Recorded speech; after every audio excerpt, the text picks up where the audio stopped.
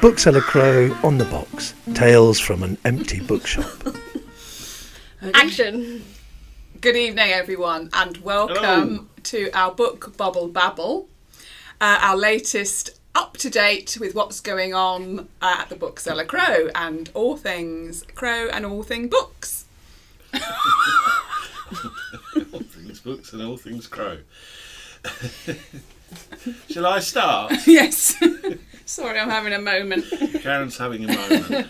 Well, the first book I was going to mention was Kevin Barry's new book of short stories, which I must confess I haven't had a chance to read yet, apart from the beginning of the first short story, which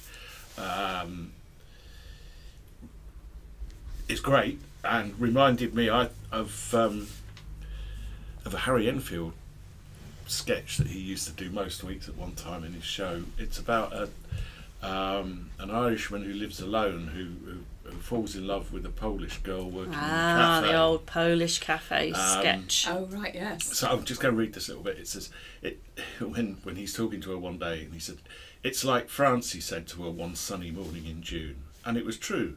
The fields of the mountain had all week idled with what seemed a continental languor, and the lower hills east were a Provençal blue in the haze, and the lake, when he lowered himself into it, was so warm by the evening it didn't even make his midge bites sting. The heat, he tried again, makes the place seem like France. We wouldn't be used to it, passing out from it, ambulance on standby.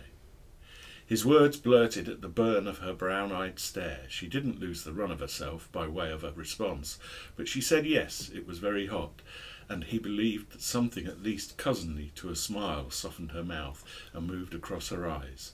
He had learnt already by listening in the cafe that her name was Katherine, which was not what you'd expect for a Polish woman, but lovely. Lovely.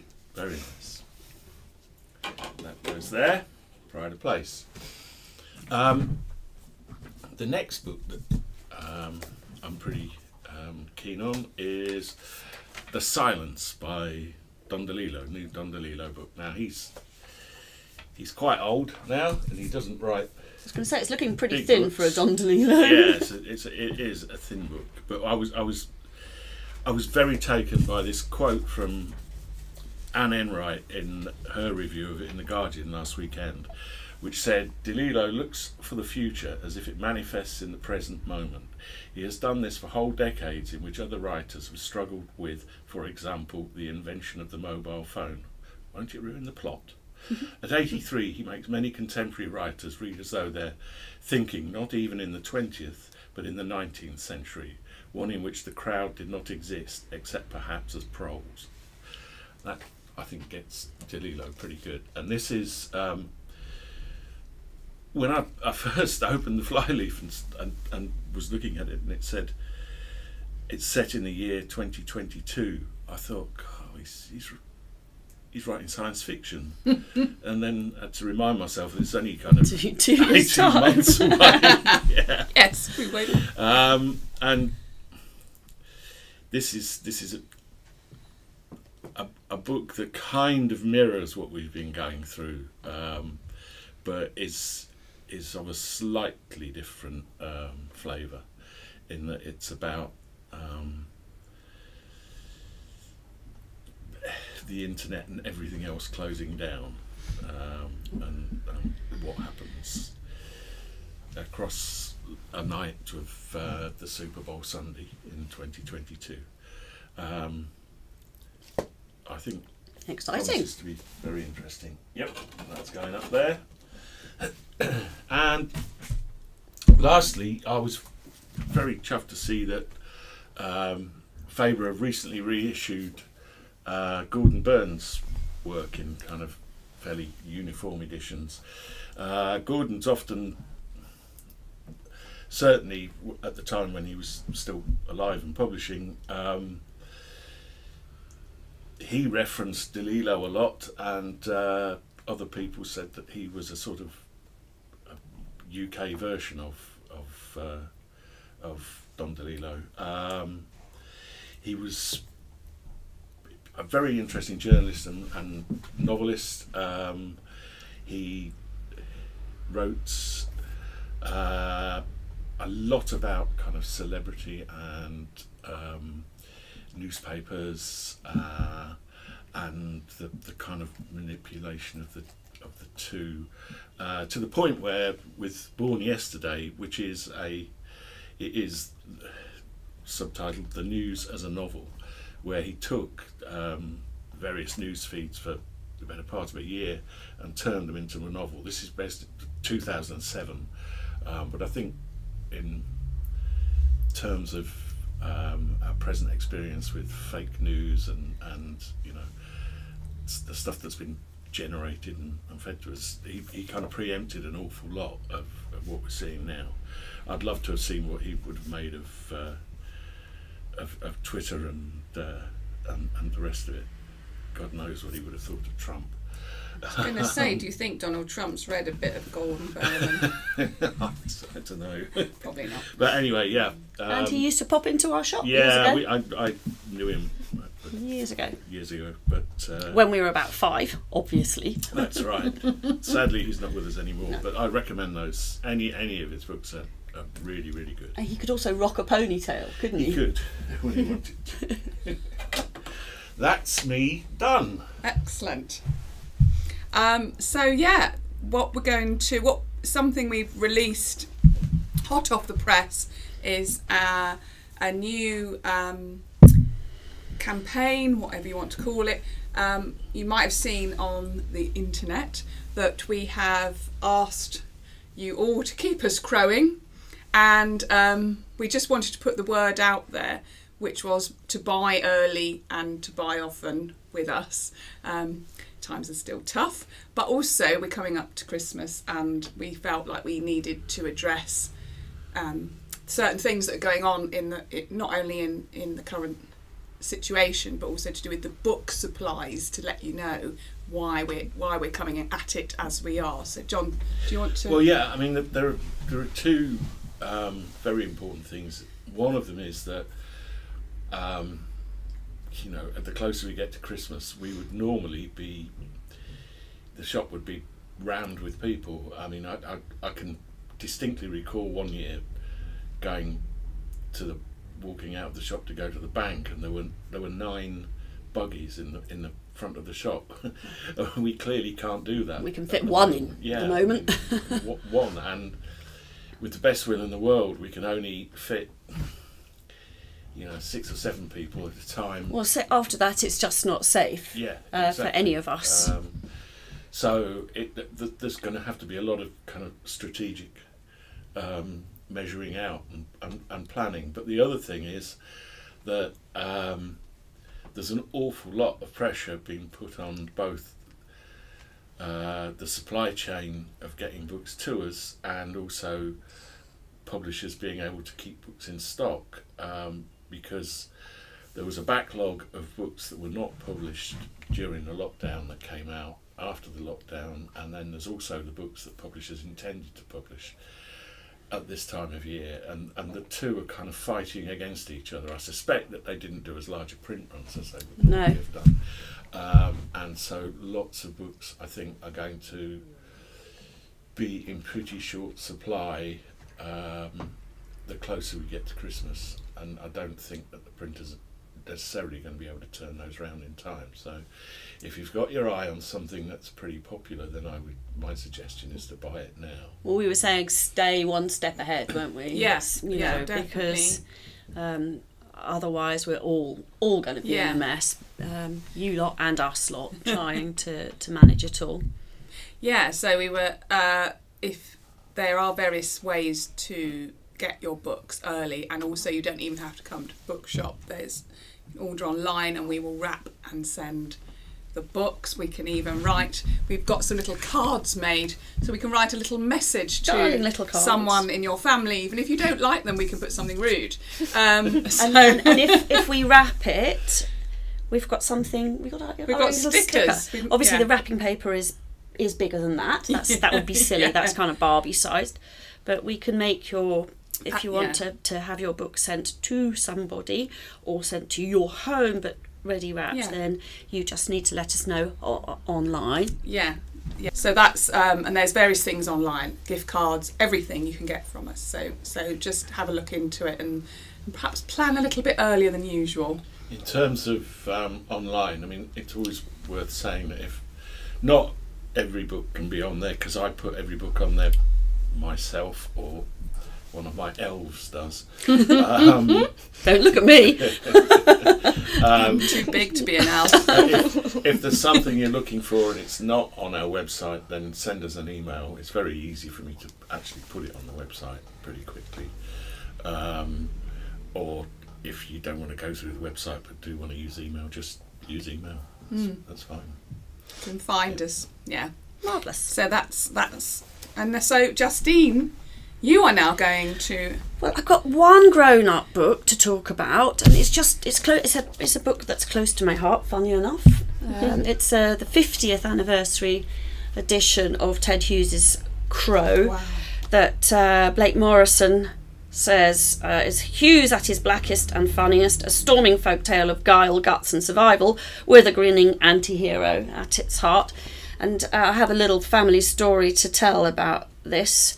Speaking of anti-heroes, grinning anti-heroes, my dad, at some point after this was first published, maybe a little bit later, sometime in the 70s, bought everybody in the family an edition of this for Christmas. The Crow family. So everybody on Christmas morning, Uncle Dave, Auntie Pammy, Auntie Barbara, Uncle Brian, we all opened up our presents from Dad, and we each had one of those, which was marvellous, except that 25 years later, when Faber issued another edition of it, he'd completely forgotten that he'd given one to everybody for Christmas, and Christmas morning came round, and you all had we another all one. unwrapped this.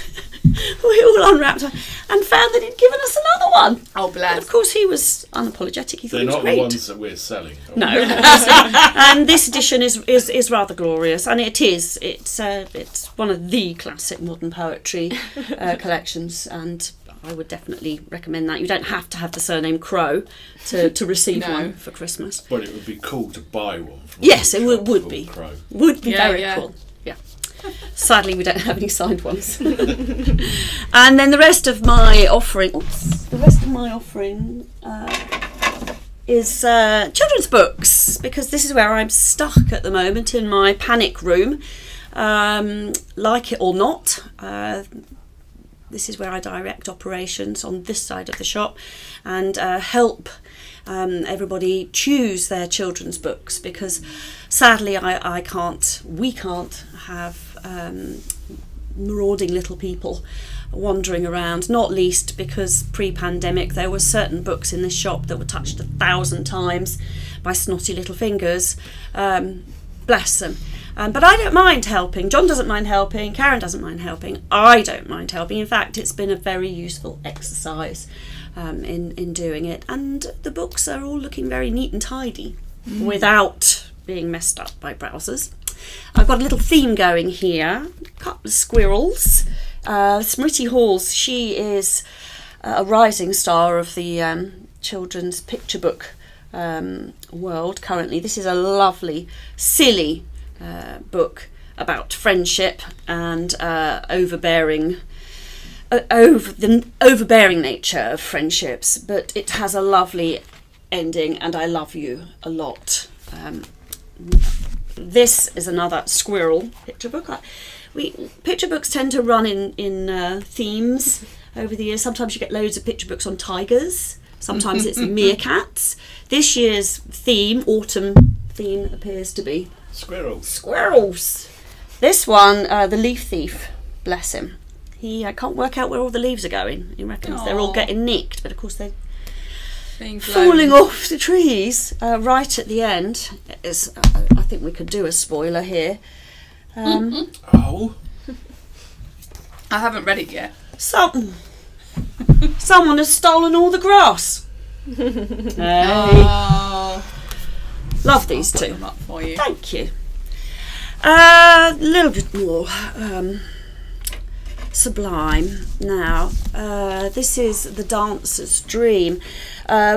wonderful friend of the bookshop, Lizzie Stewart, used to be local, now still South London, has illustrated this story by Katherine Woodfine, which is the real story of the Nutcracker. Right. So you think you know the Nutcracker, but what about the story of the Nutcracker? So this is a beautiful illustrated story of how the ballet came to be written, and it stars the actual people, the very first Clara, the ballet dancer that danced the very first Clara. It's absolutely beautiful to look at. I am just going to find, it's almost, look at that, Wow. Degas-esque. It's gorgeous. Just stunning. As soon as I opened it, Lizzie Stewart has really really done a fine job, and Woodfine, she's a great writer anyway. Super story, and who knew that actually when it was first staged it didn't go particularly well. It wasn't the smash hit, the smash Christmas hit that it has become. Would you like to pick that up for me? Just a couple more to show you. Oh, how do we pronounce that? How do we pronounce Michael? Some people say Chabon. Some people say Chabon. Chabon. So I'm going with Chabon. So this is an adult writer, mainly novelist of American provenance. Sorry. And he, on the surface, is written what looks like a couple of pretty macho kids' picture books. They are gloriously illustrated by Jake Parker. And they're not macho then? No, they're silly, are they? Look, Funny. they are. He's a bit depressed. He's a bit depressed in that one. What did he say? He's a bit blue, and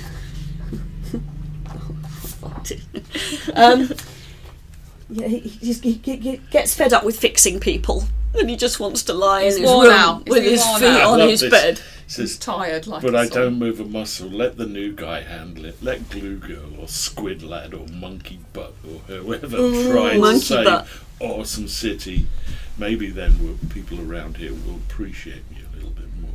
Oh. Maybe they won't forget my birthday. And right at the end of the first one, just when you got used to this, character, awesome man, right at the very end, it's the spoiler alert again, I'm sorry guys, when I get there, my secret identity mom is waiting for me with a plate of plain old cheddar cheese, crackers and chocolate milk. I'm so happy to see her. I throw a power grip around her too. Aww. Lovely There stuff. we go. Great. Stuff. There you go. Oh, Yeah. I'm sorry. and finally, just another friend of the bookshop. We know so many talented people, and they buy books from us, and they come in and speak to us and hang out with us, and they do things like decorate our whole window. Magda's a rising star. She both writes and illustrates, and this is her latest offering, which is a cracking story about a penguin who discovers a red flippy flappy thing. A red flippy I flappy wonder thing. what the red flippy flappy thing Might be. is. Anyway, great story, lots of fun to be had, marvellous illustrations throughout, and coming to a bookshop window near you very soon. I'm looking forward to that, cheering the Westow Street up, cheering the Triangle up, cheering us all up. Very soon. Yeah, excellent stuff. Marvellous. Sooner than Sooner than soon. Already here. Sooner than this Already here. Sooner than this is broadcast. Probably already done. It's already done. Well, while we've been speaking, it's been painted. Okay, thank you, Justine. Are we going on to our special guest yet? We are now going over, moving studios to our special guest bubble, Ben Moor.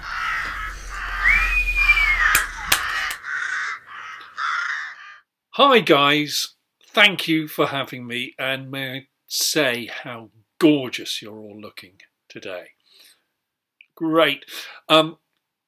So way back in January, before everything, I came to Bookseller Crow on the Hill and did a reading of what was going to be my new Edinburgh show. That didn't happen. But it was fantastic. It was a fundraiser for Stoke the Crow.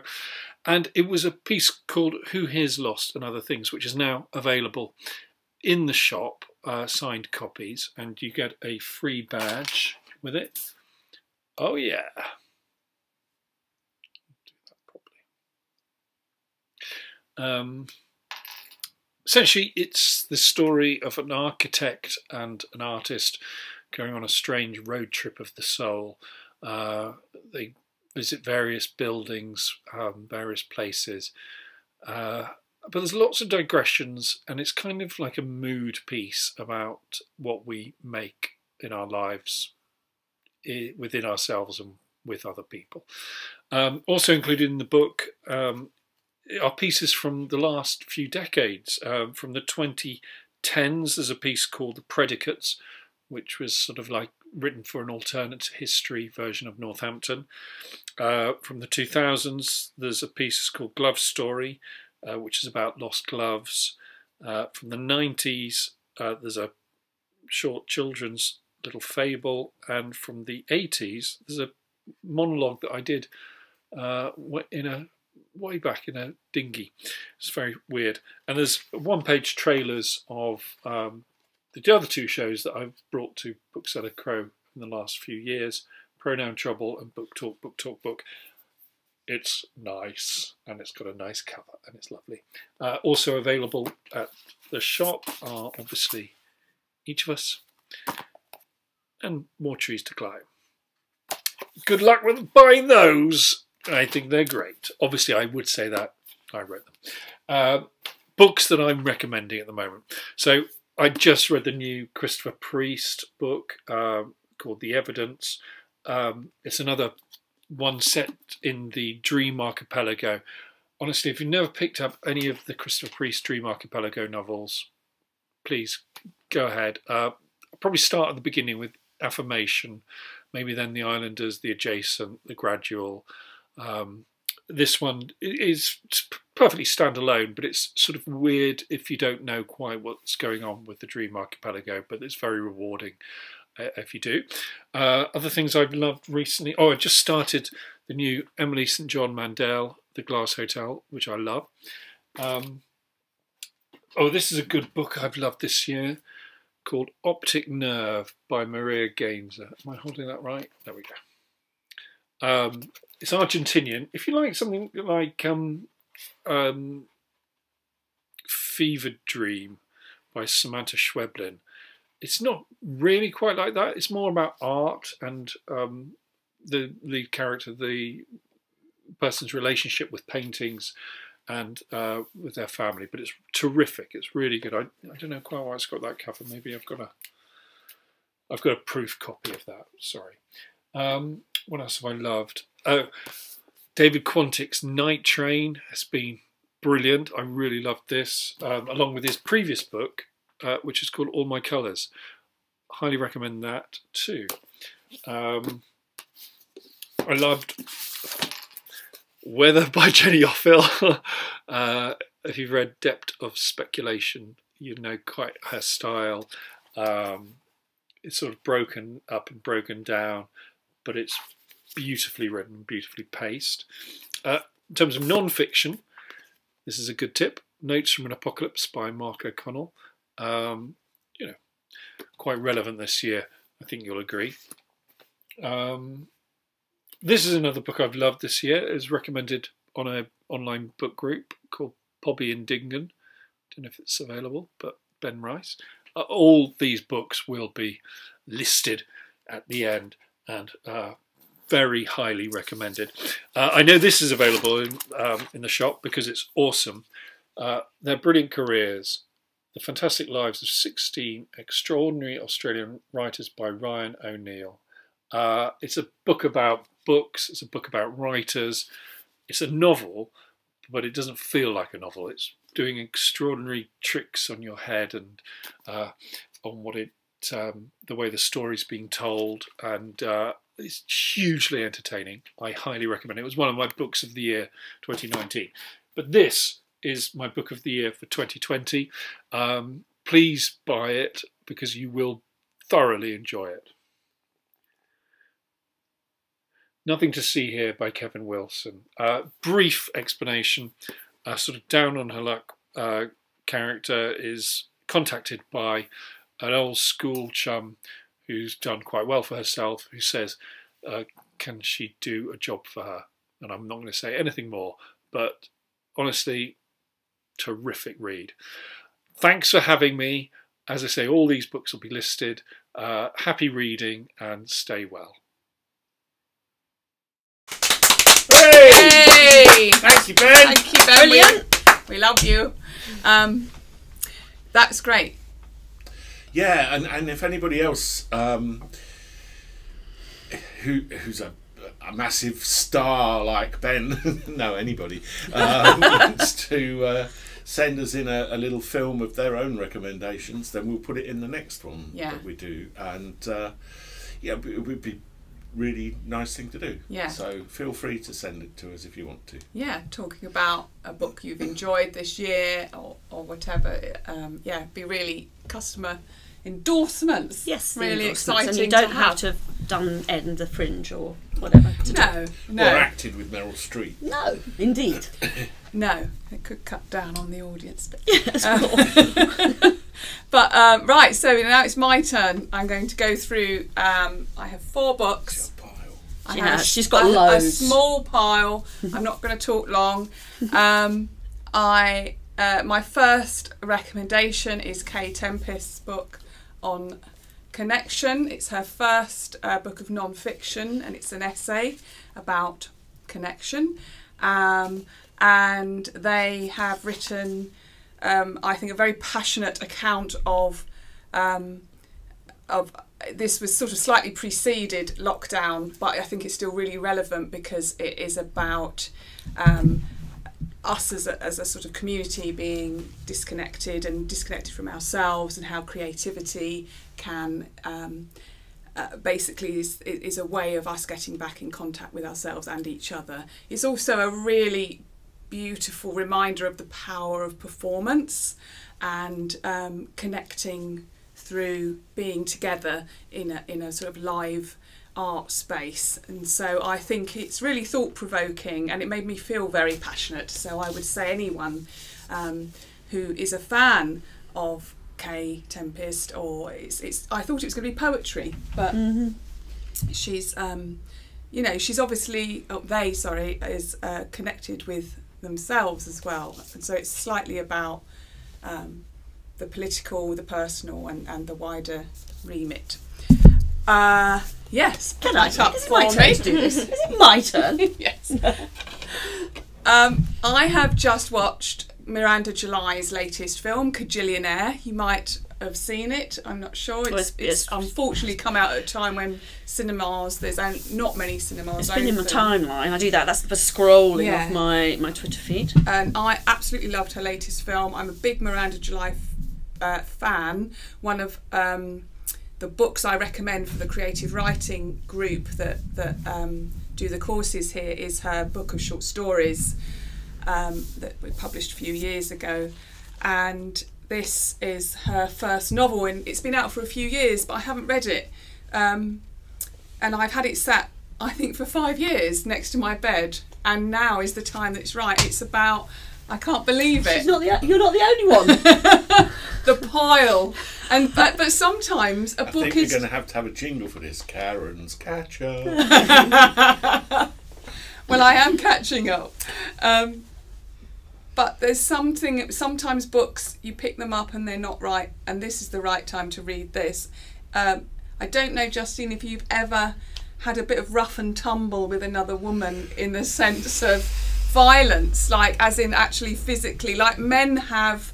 You know, like they're sort of play fighting. Oh, they do puppy fighting. Yeah. Well, this is all about how women, how a sort of potentially violent play fighting situation can turn into many different things. It's looking at female violence and sexuality. It's sort of what reminds me a little bit of Evie Wilde talking about the pain of being tickled and how she absolutely hated that.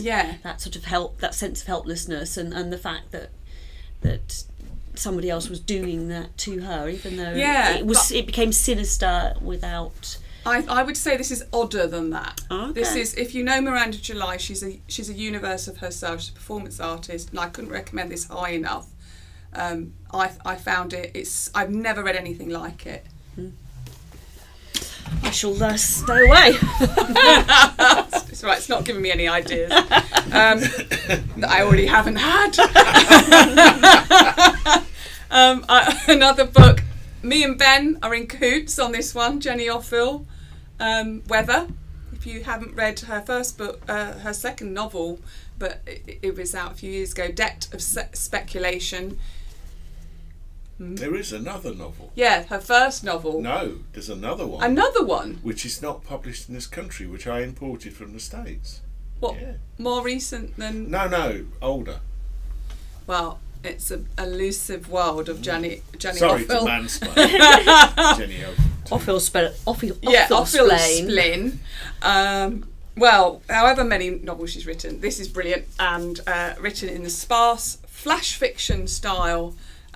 Very well written, lots of beautiful ideas. It's on climate change, it's on philosophy, it's funny, and it gives you a real flavour of New York. Otherwise, sorry Willa. Deep sigh. My latest book I haven't read, but I absolutely love Emma Cline's The Girls, which was a massive and really well done book. The Girls was, what I'm trying to say is that what am I trying to say? Well, you're trying to say that it's one of those books that was a bit of a publishing phenomenon. It was, 1 minute, she was in the shop. 1 minute she was, it was a... Was she? What, Emma Cline? Yeah, they brought her to... I met her. Yeah. 1 minute she was just a sort of a young... new writer. The next minute she was top of the bestseller list, and it wasn't because of marketing. No, it wasn't because the publishers knew that they had something really hot. It was because she wrote a genuinely interesting page turner of a book set at a certain time in history in the 60s. It was one of those classic word of mouth books that just people couldn't get enough. It was brilliantly written about teenage friendship and how far you would go. And this is her new collection of short stories, which are very unsettling. And I think she's an amazing writer. And annoyingly young and brilliant. So that's all. Are you going to say something about our next filmed event, Jonathan? Our next filmed event is going to go out on 12th of November.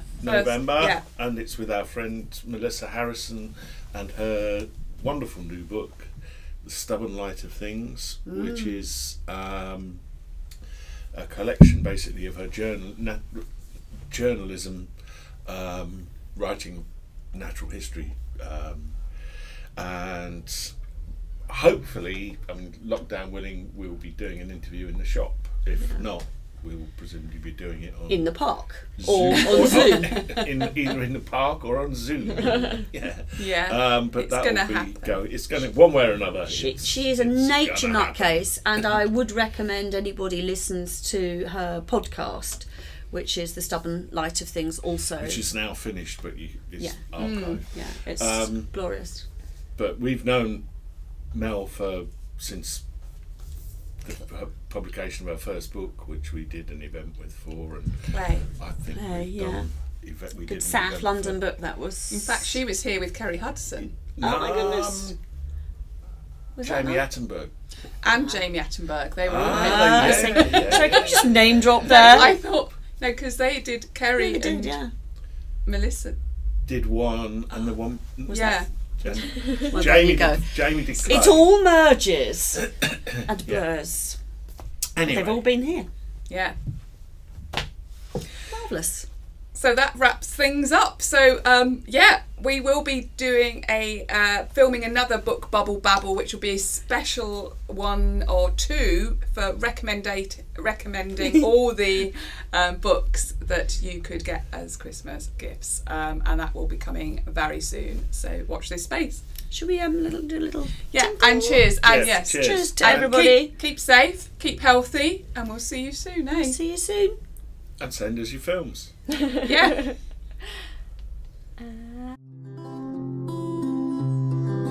They can find you a book for your girlfriend, your husband, your girl or your boy. And if you've got a need for an uplifting read, Justine and Jonathan. Good evening, everyone, and welcome to our latest Book Bubble Bubble. What's wrong with that? At the bookseller crow on the hill. Crystal Palace Hill, it is. But you can order online.